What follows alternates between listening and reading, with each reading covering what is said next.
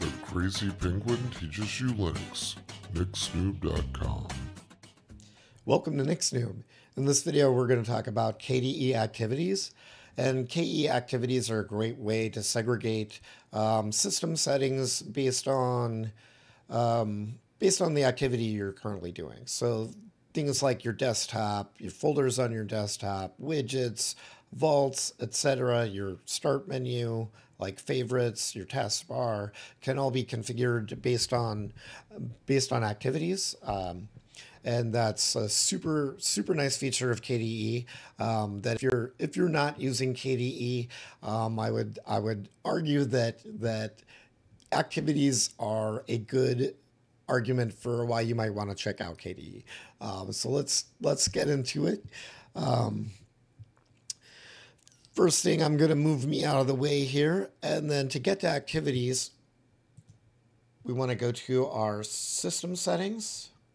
So system settings, and then it's a little buried under apps and windows here. So activities, click on that. Another way you can get to that is just using KRunner. So just Alt space, type in activities. I've already typed in activities, but activities, and then enter.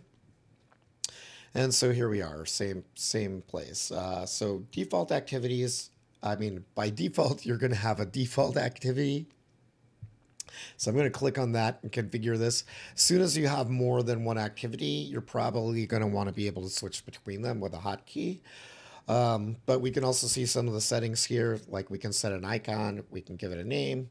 We can choose whether it tracks file and app use. That's for things like your recent document, recent applications. Maybe you don't want it tracking that for a certain activity. You've got automatic turning the screen off. Maybe you want to disable that, like you have your system set to automatically turn the screen off after 5 minutes. Maybe for a certain activity like gaming, you don't want that to do that. You can also change, I believe, your power profile via activity, but we'll check that because it does kind of integrate itself into the system and in a lot of places, and I don't know all of them, so we'll look at some things, but the shortcut here, I'm gonna click on this, and for right now I'm gonna hit meta D, which I know is already assigned. Basically that shows my whole desktop if I have a bunch of things on top of it. So I don't want to overwrite that. I just wanted to show you that if you put something that's already assigned, it's going to warn you about it. So cancel. I'm going to click back here and do meta alt D for default activity. And it took that. It's not yelling at me, so I'll just go ahead and save that. That takes us back to our activities. So now I'm going to create a new activity. And I'm going to call this bills, paying bills.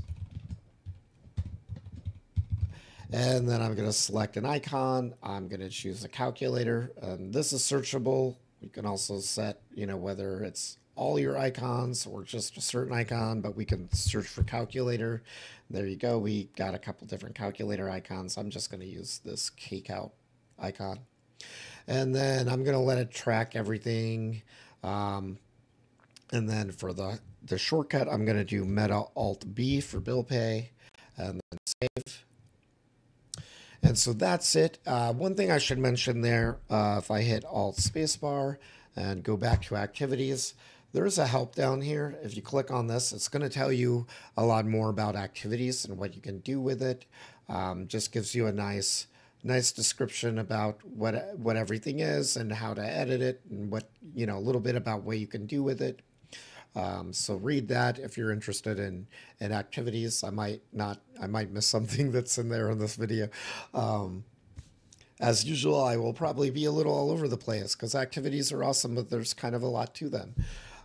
So now that we've got this set, or now that we've created an activity, I can right click and go to show activity switcher and switch to the activity like that. Alt B, there we go.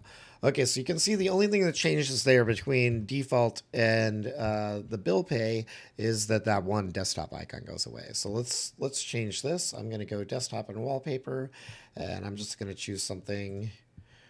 There we go, apply. So now if I switch to my default, it's default desktop. Bill pay has the the green, leave desktop. Okay, so I'm going to, let's put a widget on our desktop. Let's say for bill pay, we want to have a calculator widget on our desktop. So I'm going to go to my display configuration, actually enter edit mode, click on widgets, and I'm just going to look for a calculator. There we go, and I'm going to drag that over here, and let's also put a calendar maybe. Alrighty, so now we've got a calendar on our desktop and a calculator. I'm going to exit edit mode there. Now if I switch Control-Alt-D, default desktop, bill pay desktop, we've got a calculator. So that's super nice. Also, any folders we have open would stay open. So I'm just going to make a new folder. Create new folder. I'm just going to call it temp. And then I'm going to put a folder in there called bills. And I'm just putting that in, putting it in a temp folder because I'm going to delete all this. Otherwise, I would just make a folder on my desktop. So I'm going to put that bill folder on my desktop, just link here. Oh, I did not mean to copy it there. Move to trash. Link here. All right. So now we've got a temp folder and a bills folder on our desktop. And if I Control-Alt default, you can see that that's not on my default desktop. Okay, back to bill pay. So we've got a bill folder here. I'm going to open that up. If I switch, it's gone. And then your virtual desktops still work the same. But you can see it's keeping my widgets and my desktop and my folders. So now I've got multiple desktops. So I can switch between which apps I have open, but I'm still in my bill pay activity. Okay, so let's do some more stuff here. I'm going to go to my start menu and just do, I'm going to search for, let's see, KCalc. And I'm going to, add that to my desktop. I'm going to pin that to my task manager.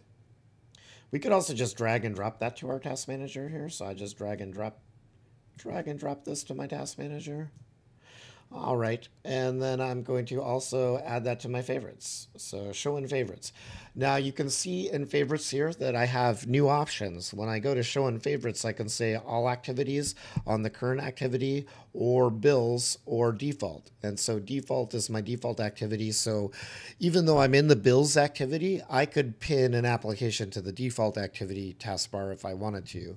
I'm going to just say current activity. Same as selecting bills.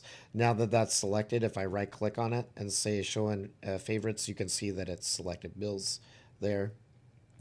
Let's put another calculator. I'll do speed crunch, and I will pin that to show in favorites for the current activity, and I will also pin to my taskbar. And I will also add that to my desktop. There we go. So now in our taskbar here, we can right click and say pin to task manager, and we can say current activity only. I'm going to do the same one for this one, current activity only. Okay, so now we've got two calculators here. Speed crunch is just one that is kind of like a running total. Let's go edit, clear session, clear history. So if I did like 5 plus 5, enter, that's 10 plus 12, plus 456 or 53 plus 500 or 659. You get the idea, and I can zoom in on this for you. It's just a running calculator that gives you totals. It also allows you to set variables and does a lot of other stuff, and it can do graphing and stuff as well. So it's a nice calculator that I like a lot. That's called Speed Crunch. We also have KCalc. KCalc can do a lot of what SpeedCrunch. I meant to leave that open. Let's just leave that open. And let's switch to a different desktop here and open SpeedCrunch. KCalc. So KCalc, kind of the same thing. 96 plus 87 plus 58 plus. It's not keeping the history right now, but we can go into our settings and say,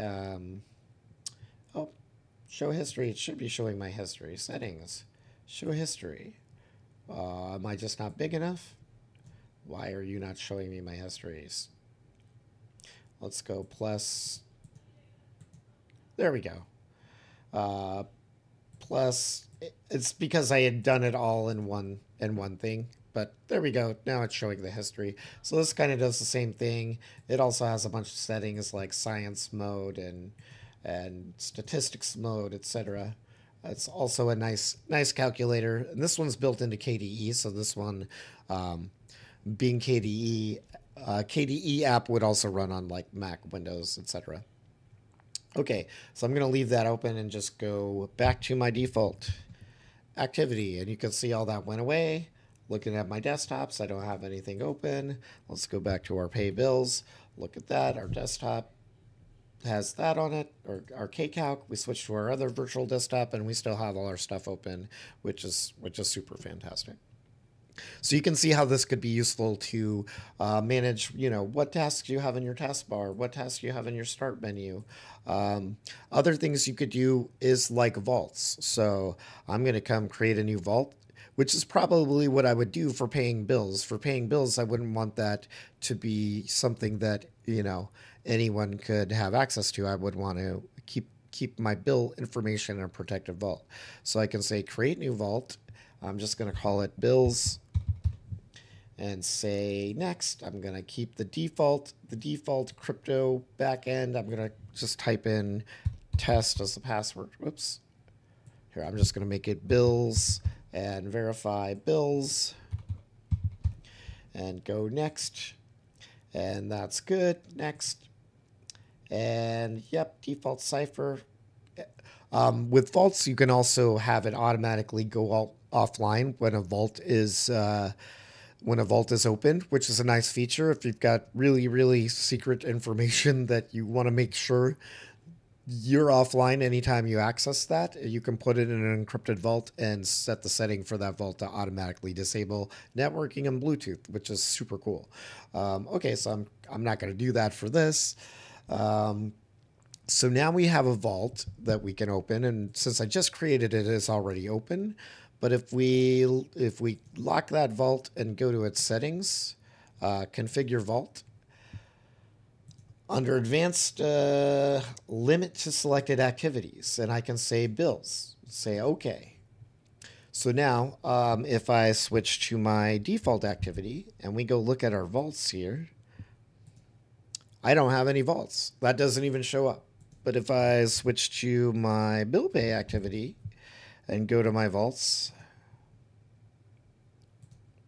there it is, unlock and open. And what did I do? I did bills. There we go. Create new text file. Test. This is super secret. And save that. So now we have a super secret text file that is only available from my bill pay activity. I'm going to come back to my vault here and just lock that vault.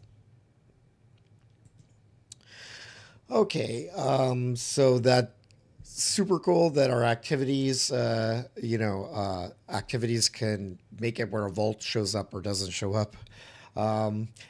I think that's pretty much it to give you an overview of kind of what activities are and what they do and how fast that makes it to switch back between different modes of working. Like I'm paying bills, I'm not paying bills, but for gaming, etc. Let's take a look at the power settings and see if that is per activity. Okay, so it turns out that in the version of KDE that I am using, you can't set a power profile per activity, but that that is something that is in the latest KDE. All the documentation I can find says that that is a feature that is available. So if you're running the latest KDE, you should be able to set a power profile per activity so that if you're gaming, you can set, your power profile to like 100% or a performance mode, which is a super nice feature.